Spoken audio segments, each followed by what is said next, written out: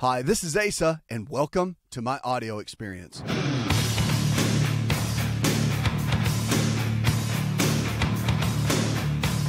The new prescription for a new you, America. This show's about you. It's about your health and your life. Are you a cycler?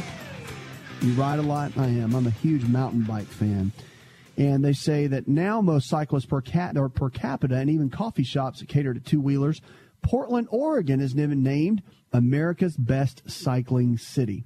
According to a new ranking released, it knocked Minneapolis, which tops in 2010, to second place, followed by Boulder, Colorado, another great place, Washington, D.C., and Chicago. No other city in the United States has more cyclists per capita, according to the Bicycling Magazine, which compiled the list of the top 50 best cycling cities. Although cycling culture is thriving in Minneapolis and Boulder, it boasts the second highest percentage of bike commuters in the U.S. Portland scored top points in the ranking that evaluated bike culture in cities with 95,000 or more residents. The magazine, which used data from the Alliance for Biking and Walking and the League of American Bicyclists, also looked at the number and quality of bike lanes, rack routes, and bicycling projects, cyclist-friendly cafes, as well as many residents that commute by bike, and cycling clubs and events. So New York City will launch the largest bike share system in the country this summer. And in seventh, San Francisco came in at number 8th. By the way, Memphis was named the most improved city for bicycling. Go Memphis, Tennessee. I'm talking about a little Tennessee town in there. Cancer is a big one, and it's taken a lot of people's lives. And when I see that, I get so frustrated. It took my dad's life and was one of the toughest times of my own life personally. And I look at our choices that we're making every single day as a country, as a society, and with cancer running rampant and our food choices getting worse because of the stress and because our lifestyles are so fast-paced, and you know the struggle to earn an income has become a little bit more challenging. We're living in a time where it's tough, but our health has to stay on the forefront. We have to stay in a place where we make good decisions and good choices, understanding that what we do right now is going to determine the kind of health you're going to have 10 years from now. So whatever you're doing, remember, cancer takes about 10 years to form. It doesn't happen overnight. And so if you're in your 40s right now, or if you're in your 50s, the choices you're making right now are going to determine what your health is going to be like 10 years from now. So what's it going to be? 888-283-7272. Lines are open with questions about your health. You can go online, shoot me an email. We're going to Bob now. Hi, Bob. Yes, thank you. I have a problem with my balance, and I'd like to explain to you real fast. I'm 75, and I had an operation for a thoracic aneurysm that was in 97. And I take blood, I have an abdominal aneurysm, and I take blood pressure to keep my blood pressure low, which it works pretty good for me. Okay. And I had a light stroke when I had the surgery. Mm-hmm. But the only problem that I have with that, I believe that relates to it, is when I pick something up in my hand like a plate in my left hand, it shakes. And what I did, I bought a bicycle. Mm-hmm. And I'm trying to ride that bicycle. I have a little bit of a problem keeping my balance. Well, if you're having an issue with the balance, Bob, I mean, one of the big things you want to look at is the cerebellum is a big piece. And you're like, what is that? Well, it's part of the brainstem that goes down to the first cervical vertebra. And it's always good to have someone evaluate that. If it's out of position, then it can start causing some balance issues. So that could be one deal to look at. And then obviously your inner ear could be an issue to have looked at. Your primary care physician can look at that and do some evaluation on that. There's some testing that can be done, some vestibular testing to see if there's anything neurological that could be causing some of the balance-related issues, and vascular components. So you might want to have them run some vascular tests to see exactly what's going on as far as if there's some restrictions, if there's plaquing in the carotids. I mean, there's some ultrasound tests that really simple, non-invasive, and they can do and run and see if that's a major issue. So, again, there's several things that you can do, and I would get that done, especially if you have an aneurysm that they know about. Then there's probably some instabilities within your vascular system, and that's what I would take a peek at. Because really that is a big key, and it's something you don't want to just let go. And from a natural perspective, your fatty acids are important, like your fish oils. That's very, very important. Vitamin E is a big one, too. If you're not taking any medicine right now, then you might want to talk to your doctors about those, because raising up vitamin E levels and also your omega-3 fats are just incredible. Rutin is another really good one for vessels that you might want to take a peek at as well. But again, I would get someone to work on the structural aspect of your health, because the structure, meaning the bones, muscles, nerves. Chiropractic physicians are really good. Osteopathic physicians, DOs, are very good at this as well, and that could be a real good component with what you're struggling with and what you're looking at, okay? And that can be very, very helpful, especially in the situation where you're losing that balance and being able to figure out the root and getting it back. 888-283-7272. Remember this, that if you're struggling with your health and you're trying to figure it out and you just can't understand what's going on, there's some keys that we always talk about here on the show. And getting your health in order takes a few steps. When we come out of this break, we're going to talk about those steps. From the foods that you should eat, to the exercise that you should do, to water you should drink. We're going to get into some of the key components. And I really feel like that we make things more complicated than they need to be, because health is pretty simple. It's pretty much common sense. And we always have the revolutionary things like putting coconut oil in your skin is good sunscreen, or that, things like red yeast rice can help lower cholesterol. We learn all of these components that we're thinking, wow, I didn't know that. But the reality is, if you just get the basics down first, then the other little details can fall into place. You can add this to your life, but the basics are your foundation, and we're going to talk about those when we come back.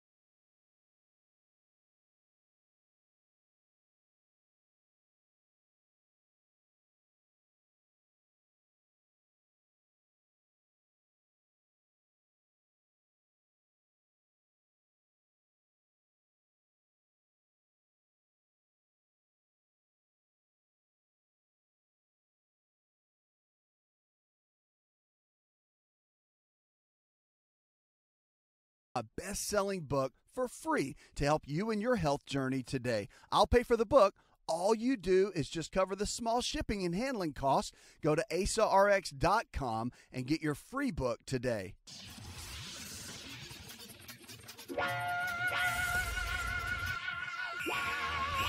To find out more, connect with On Call Radio online at InShapeNetwork.com.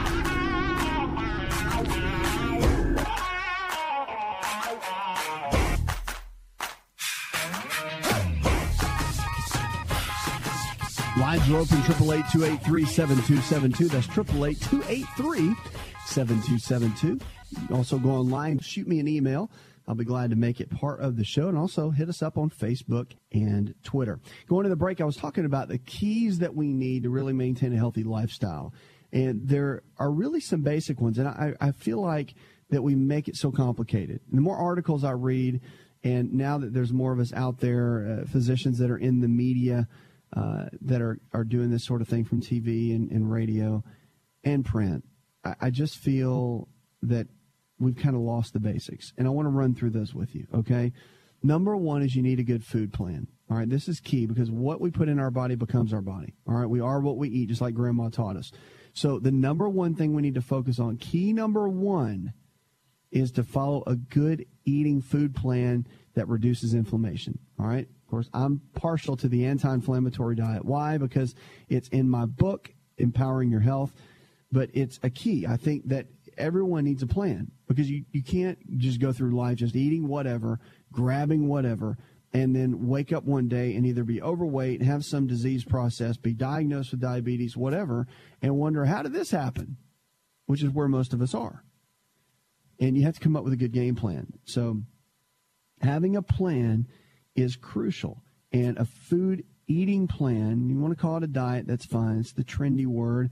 But a food plan is really what it is. So it's basically I like 5 meals a day. 3 main meals, a couple of snacks in between.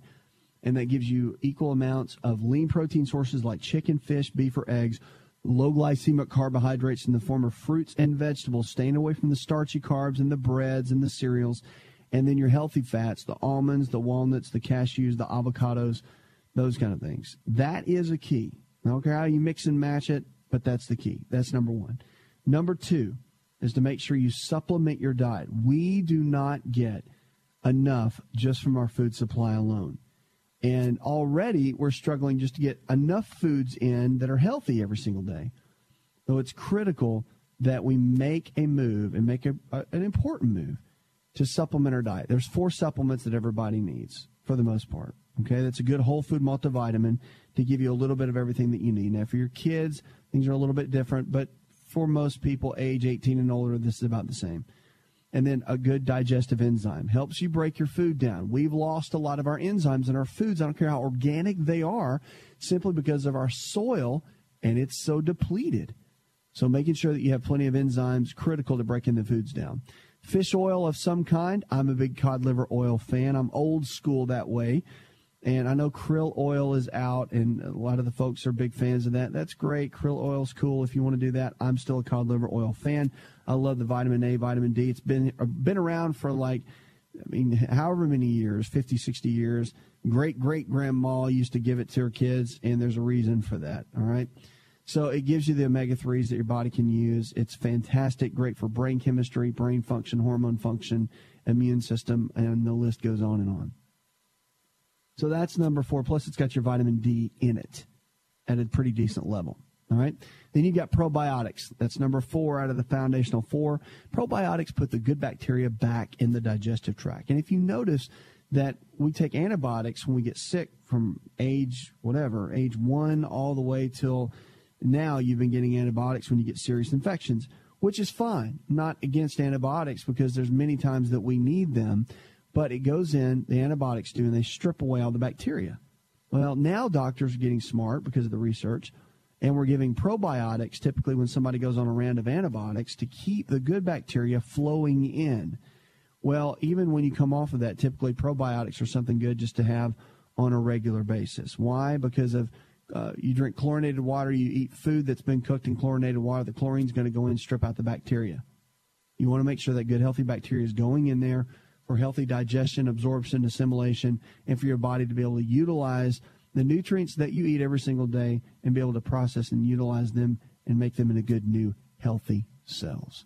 So the foundational 4, that's your key. Number 2, supplement your diet with a good set of supplements that your body can use, not a bunch of junk that you don't know if you need or not because some magazine said that you need it. Okay? It's just important. I'm a big fan of that. Now, key number 3 is to get blood testing done every 6 months. If you're over age 30, you definitely need to get blood testing done for a nutritional evaluation at least every 6 months. The blood changes every 90 to 120 days. And because we know that, we need some form of evaluation tool to be able to see exactly what's going on in our blood. The power's in the blood. Life is in the blood. Now, pretty soon we're going to be talking about some DNA testing that's come down the pipeline for nutrition. But for a good, moderate standard that you can afford testing, the blood testing is really, really good and something to look into. Your doctor can do it. Sometimes insurance will cover it, sometimes they won't. But you need to get with a company, too, that can do a nutritional evaluation based on those numbers. And that's important because you want to see what's going on in your body. And if you're radically changing your lifestyle, you want to know that the things that you're doing every single day are making a difference in those numbers. If the numbers change, it means your body's changing. It means you're getting healthier every single day. So that is key. Number 3, get your blood test done every 6 months, not every year. Even if your doctor says, we'll see you in a year, show up in 6 months and say, I'm sorry, man, I'm a little bit aggressive on the preventative side. I'd like to have my numbers checked again. They'll be fine with it. They're not going to turn down an office visit. All right, key number 4, drink plenty of water. We don't drink enough water every single day, and that does not include sodas.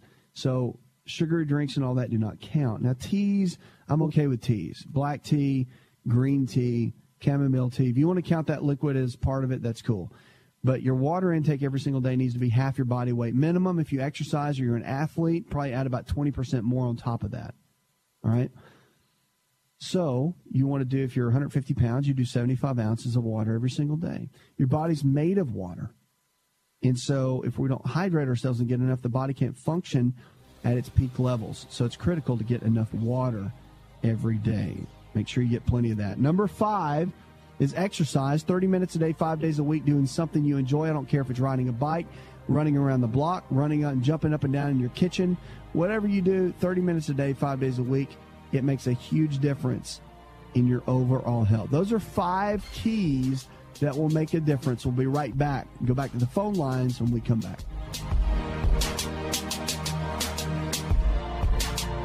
Did you know that you can listen to the Asa Rx audio experience on Spotify and Pandora? For all the ways to watch and listen, check out our show page at asarx.com/experience.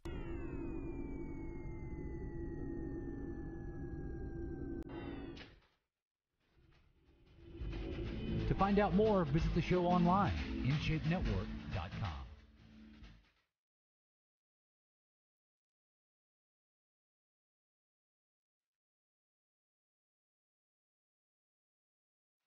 Phone lines are open, 888-283-7272. That's 888-283-7272. Welcome back to the show. This is your show. It's a show where your health is your greatest wealth. Let's kick it off and go with Terry. Hi, Terry. Welcome to the show. How you doing? I'm living well. What's up? Can I tell you a little bit about myself, see if you can figure it out? You can tell me whatever you need to tell me about yourself. Go for it. Well, I'm a truck driver, but that may throw you off. I'm 6 feet tall. I got a 33-inch waist, and I weigh 210 pounds. Okay. I've been active most of my life, but here lately, I went down to Walmart to get my blood pressure test, and it's like 126/89. 136/89. It used to be 126/82 or something like that. It's on that little machine. It says hypertension, and here lately, when I get real busy, I have breathing problems. But there's nothing wrong with anything that I know of. Okay.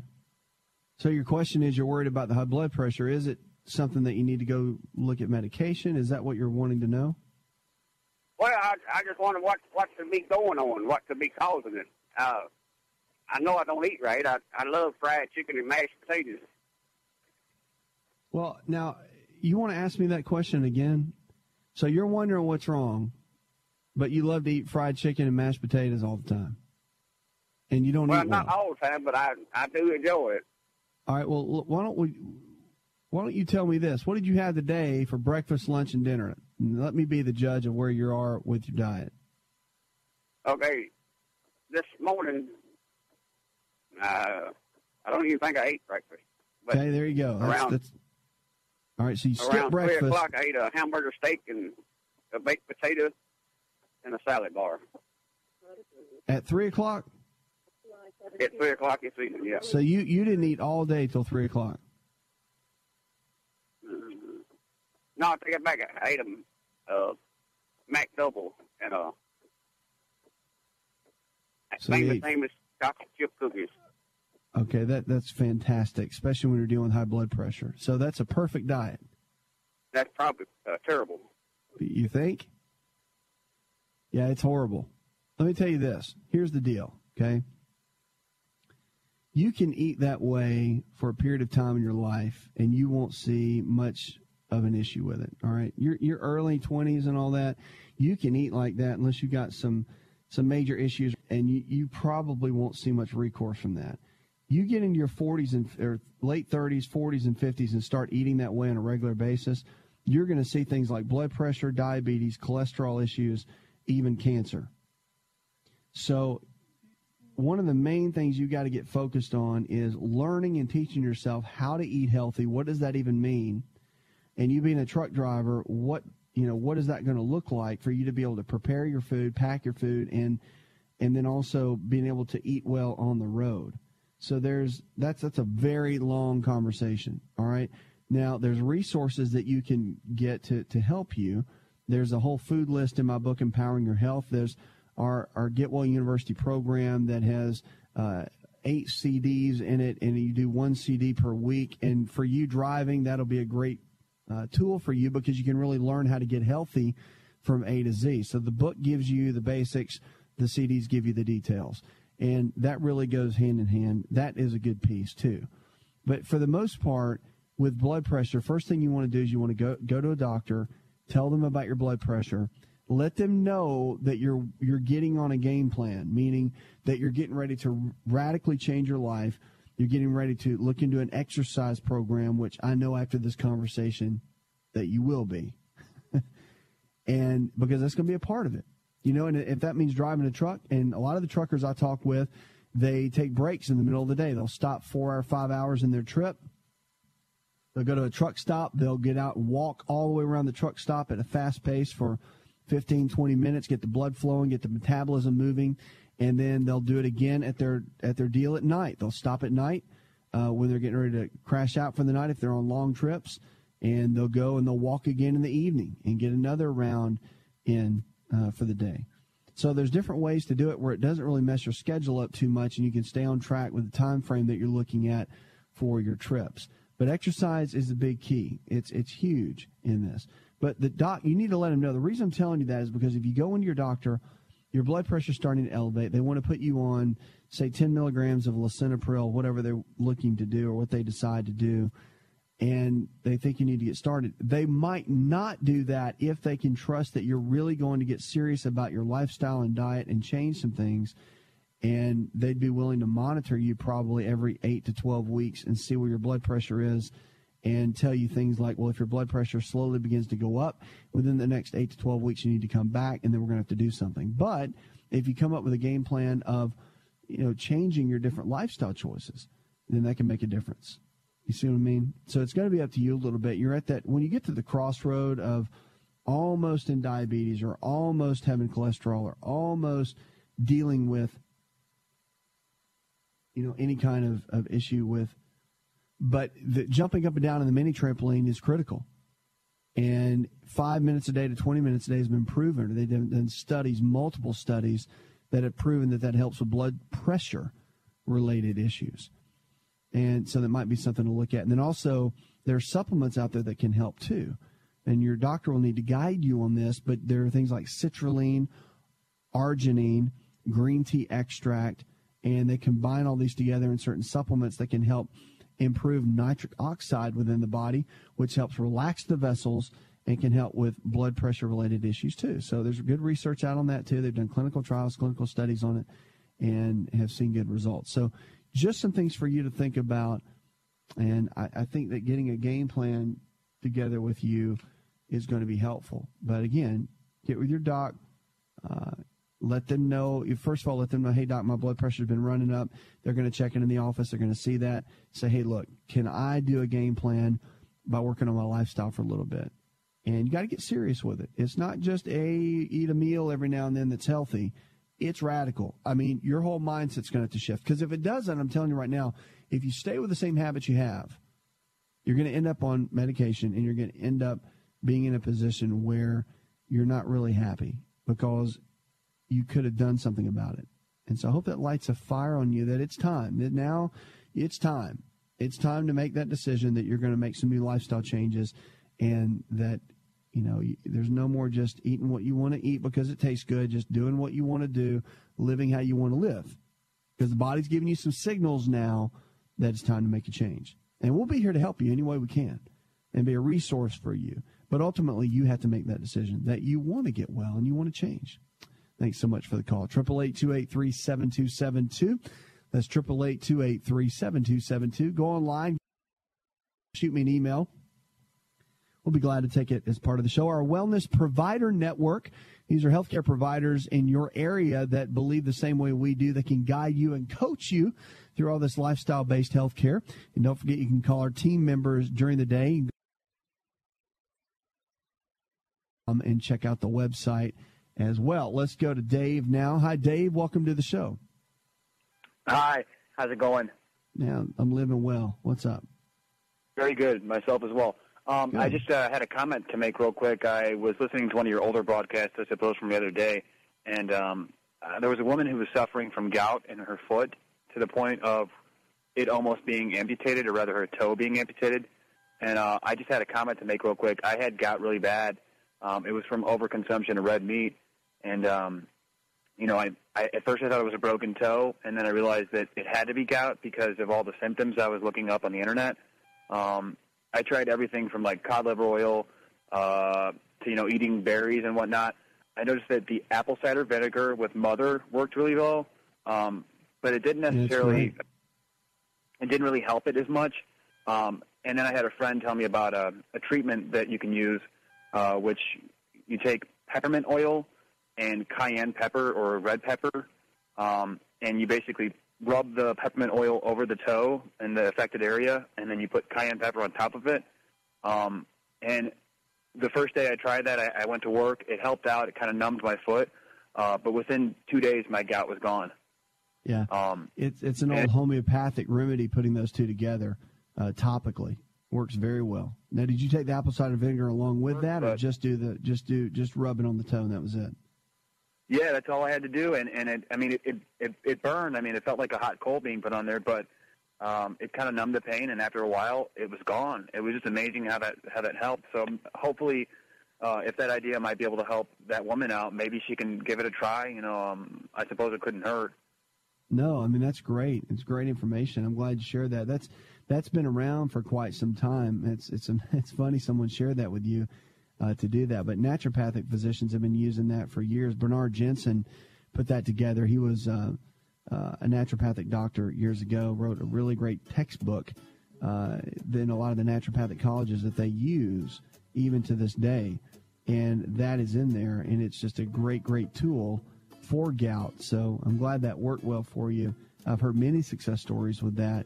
And the cayenne pepper mixed with the peppermint oil, it does sting a little bit, but it does make a huge, huge difference. And a lot of times people combine it internally with apple cider vinegar to break down the uric acid crystals that are actually in the joint, and the two work hand in hand together.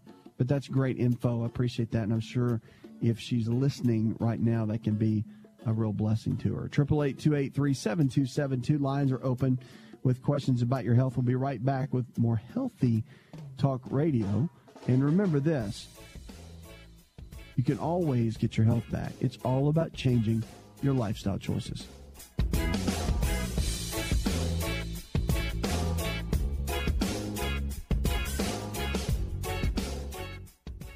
Hi, it's Asa. I'm giving you a copy of my best-selling book for free to help you in your health journey today. I'll pay for the book. All you do is just cover the small shipping and handling costs. Go to asarx.com and get your free book today.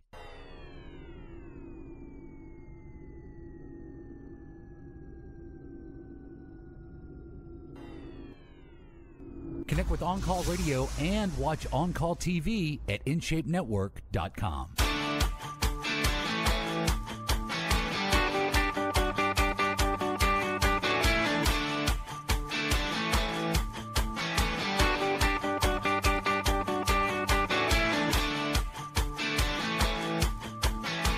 Lines are open, 888-283-7272. Welcome back to the show. This is your show. It's a show where your health is your greatest wealth. Our Wellness Provider Network are healthcare providers in your area that believe the same way we do. Great coaches that can take you from where you are to where you need to be.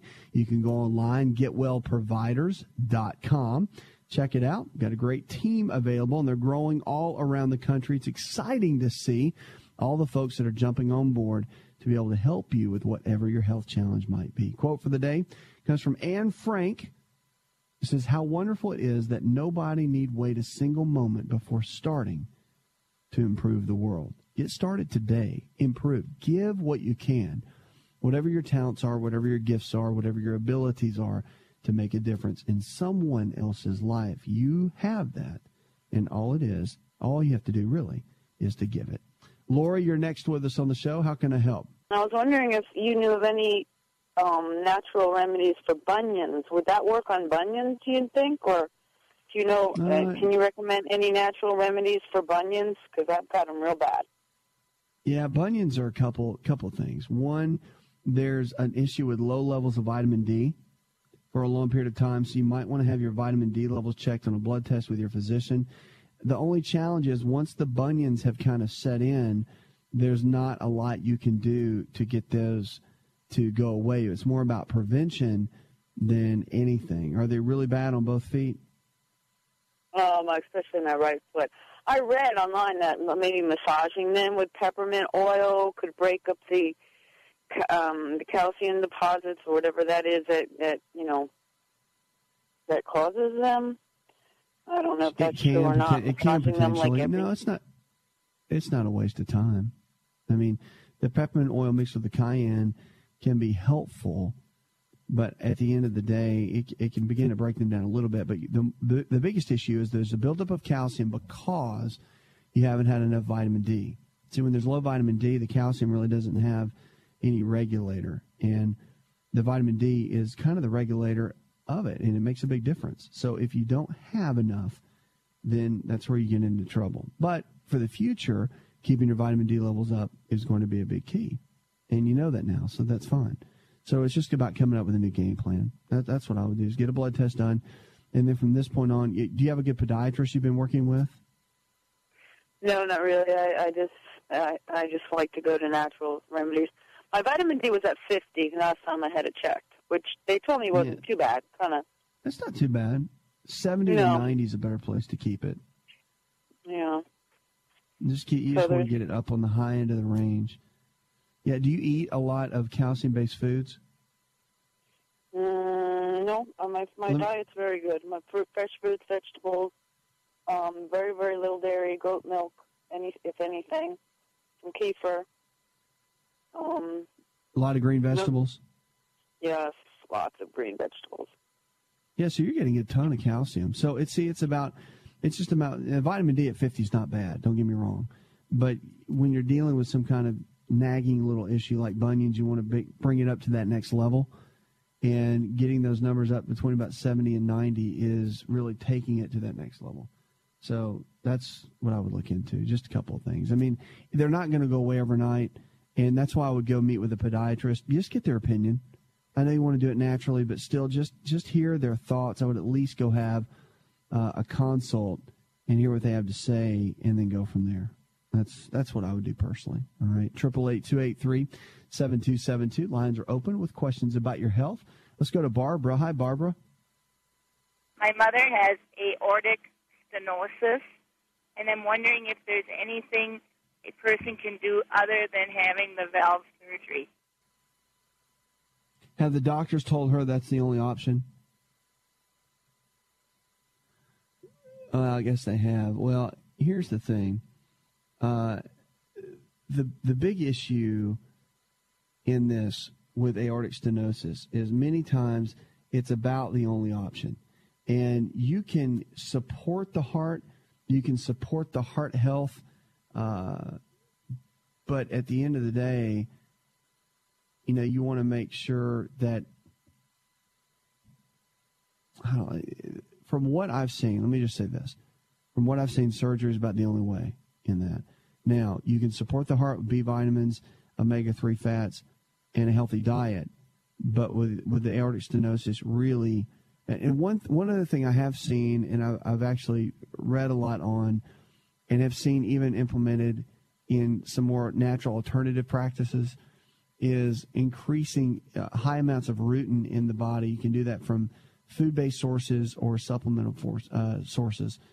I would go talk to your health food folks to see what they have in stock and that kind of thing. But that can be helpful, too. B vitamins are very important. When you get deficient in those, you'll see a lot of that with aortic stenosis. But at the end of the day, you want to go talk.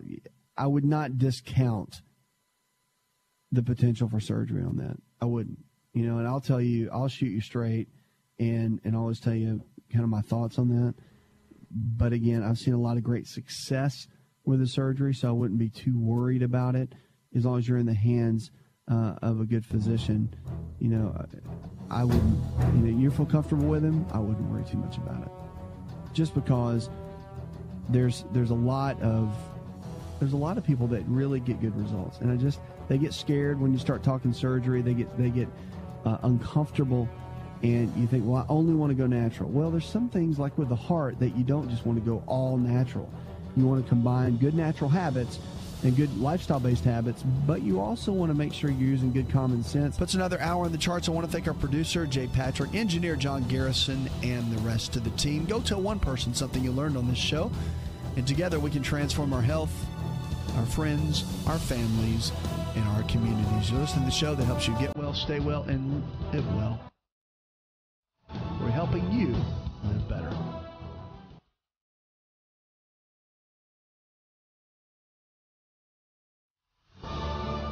You could listen to the Asa Rx audio experience on Spotify and Pandora. For all the ways to watch and listen, check out our show page at asarx.com/experience. Hi, it's Asa. I'm giving you a copy of my best-selling book for free to help you in your health journey today. I'll pay for the book. All you do is just cover the small shipping and handling costs. Go to asarx.com and get your free book today. This episode is over, but check episode notes for links to products and services you've heard about on this episode. Thanks for listening and subscribing. Please share the Asa Rx audio experience with others and stay in touch by giving us your comment or review.